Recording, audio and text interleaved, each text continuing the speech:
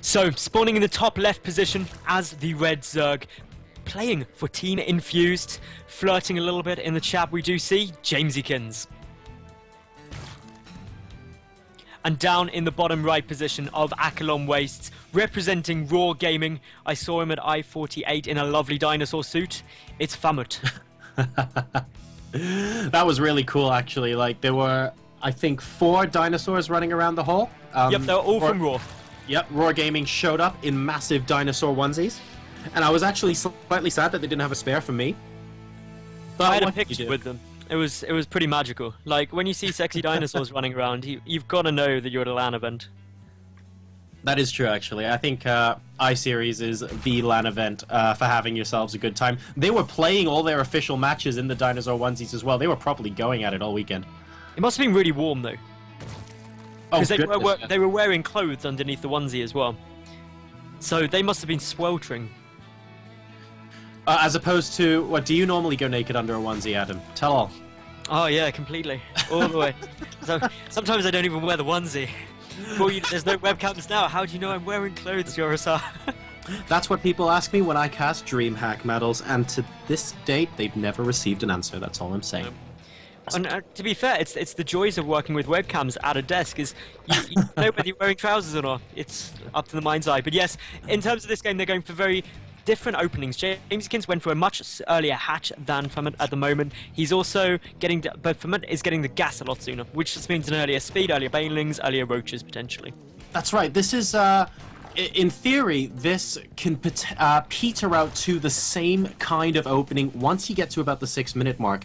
The earlier hatchery means that you can get those earlier additional larvae. It means maybe you can start creep spread just a tiny bit sooner, but of course you've delayed your gas a little bit as well. Conversely, we're going to have earlier Zergling speed and therefore earlier map control coming out of Phamut, which will allow him enough time to saturate his later natural expansion, because he'll be putting a little bit of pressure on Jamesykins and potentially forcing Lings out from him as well. So at the end of the day, I expect these openings to become a very similar mid-game.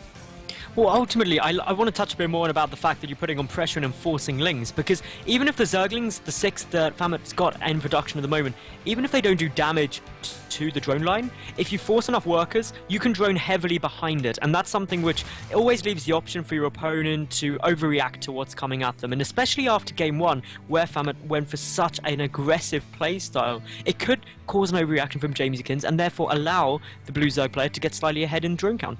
Now this is interesting. 2 Lings coming straight up, into the main, and it looks like those 6 Lings will force them back. Jamesykins, though, managing to find a way around, slightly careless from Phamut, but they will eventually get taken down. Oh no, the Queen's actually gone to the natural expansion at the moment, so no, they will go down anyway. So Jamesykins just getting a full scout out there, possibly checked how much gas has been mined, and crucially saw that there was 0 drones still in gas. That is a really important thing to know, because then that just says there is not going to be any banelings. Jamesykins does have his baneling list on the way, but Phamut has got so many Zerglings on the field already. 24 out. If we look at the drone count, it's now 21 to 16. That is a big advantage to Jamesykins, assuming he doesn't take much damage from this, but the banelings are not going to be out in time.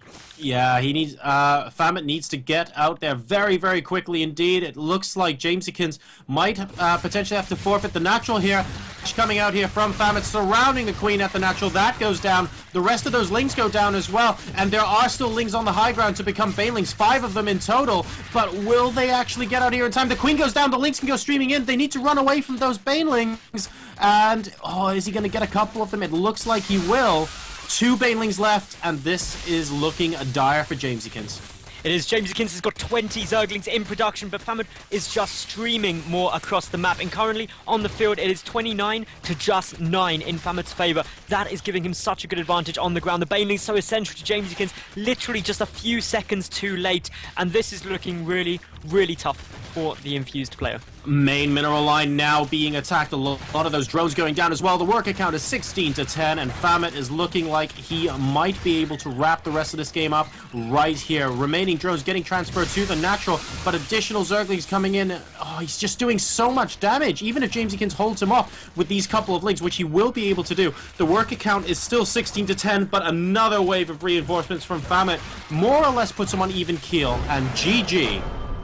Well played. That was indeed a good way to level out the series. Phamut saw the advantage, knew he could go forward, and took it